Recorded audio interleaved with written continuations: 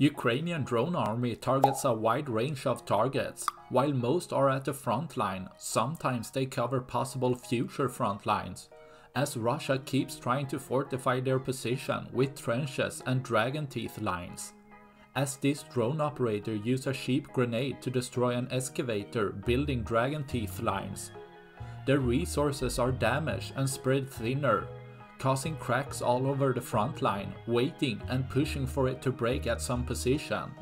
This is the job for the Ukrainian drone army: weaken and exhaust Russian position, logistic and morale, taking out more of Russia's equipment, leaving less to be used tomorrow.